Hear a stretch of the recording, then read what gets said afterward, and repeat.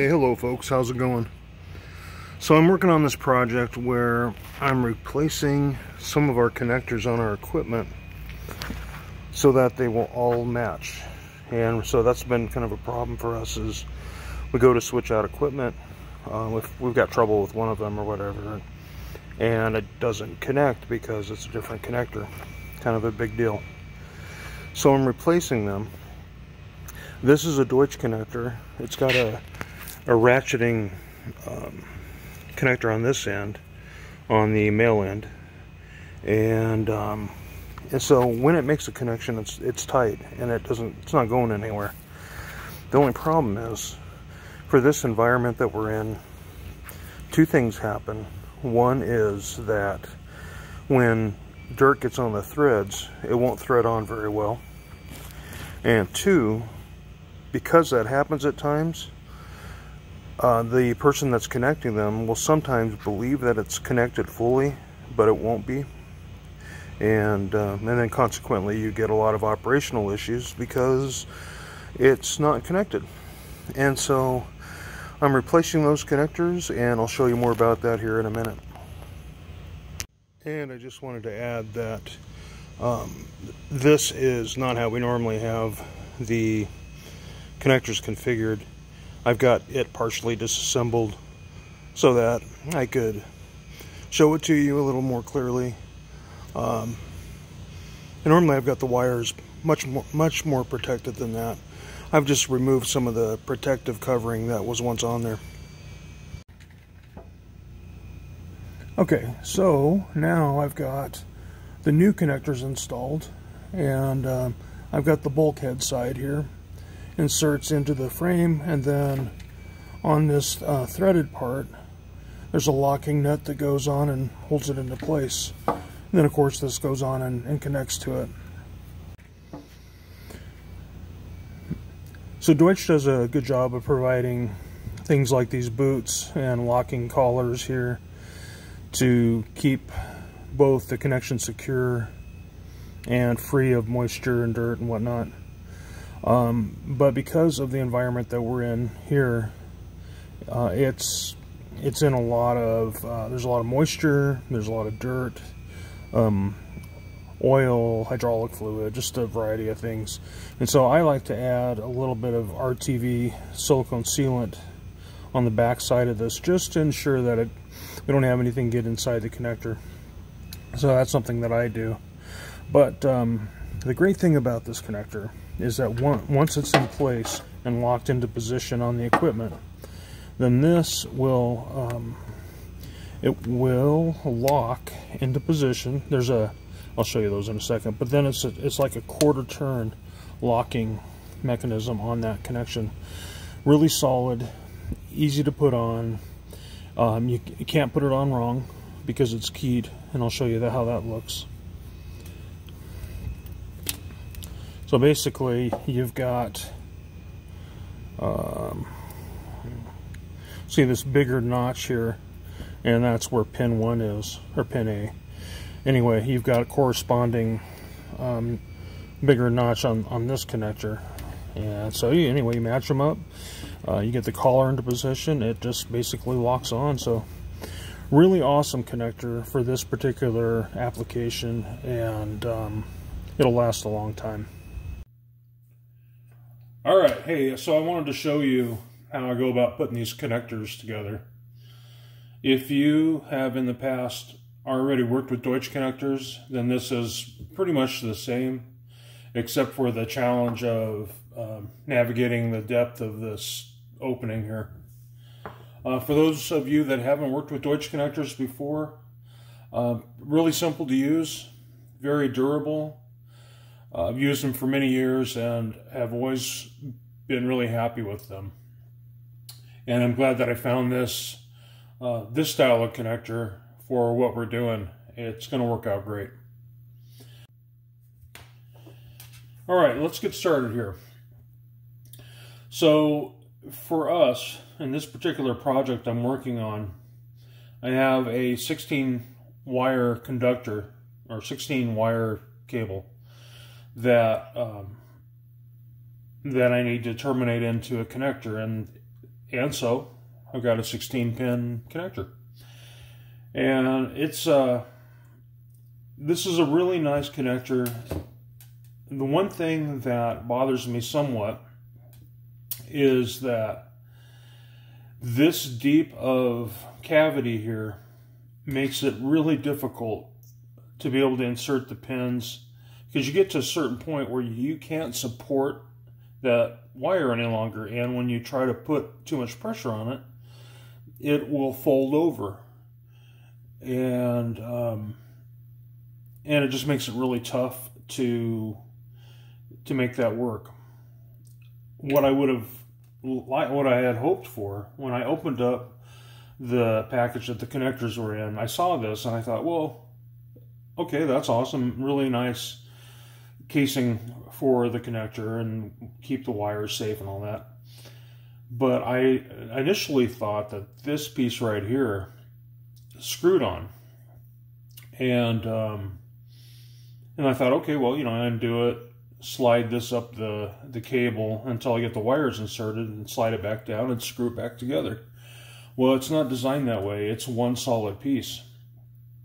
And so, Deutsch, if you're out there listening, if there's any way to maybe make this connector such that the body of it here threads on, we can then, as technicians, we can be able to insert those wires and pull them out with our fingers right next to the pins. That would really be helpful.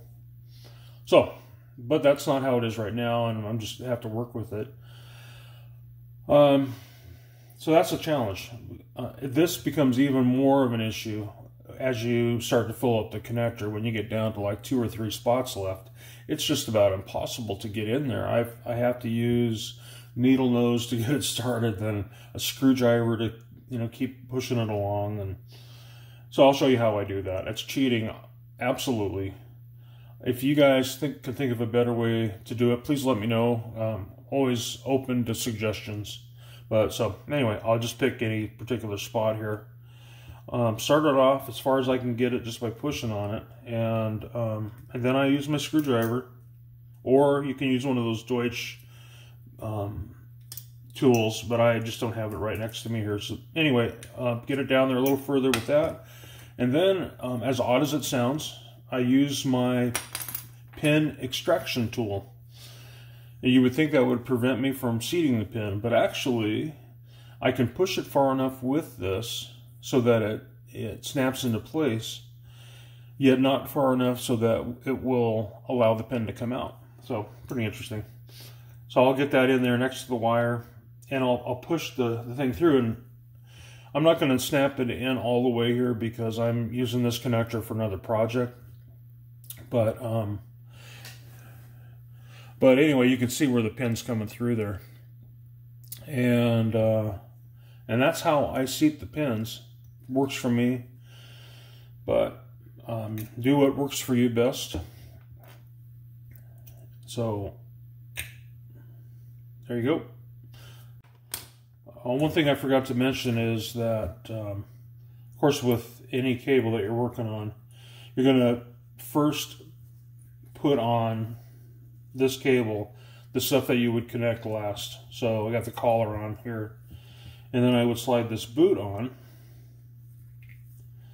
And as you can see, when you get this, when you would connect this onto the back of the connector, this seats up against this boot really nicely and makes a pretty good seal. Although, given the environment that our connectors are in, I add a little bit to it, as I mentioned before, with the silicone sealant, RTV sealant. It's just, I guess, for my own peace of mind. Having seen plenty of connectors get compromised and corrosion happening and all that, I'm kind of a stickler for that, if you will. But so you got that, and then basically this will thread on to the back of the connector. One thing to keep in mind when you're working with these connectors, and I'll show you here, it's when you go to You get that on there. You have it all connected on all that. When you go to apply this clamp, you want to make sure that you get it so that it's pressing against insulation of the cable. You can see where I have that here. What you don't want to have happen, and I know this probably seems really straightforward, but you don't want this, oops, pulled it right off there. Hold on just a second.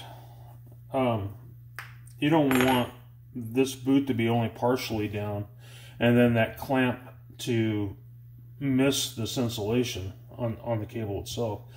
Because if you do that, you're going to be pressing against each of these individual wires, and in time, with vibration from the equipment, it can break down the insulation of these wires. And I've seen intermittent shorts between wires that way.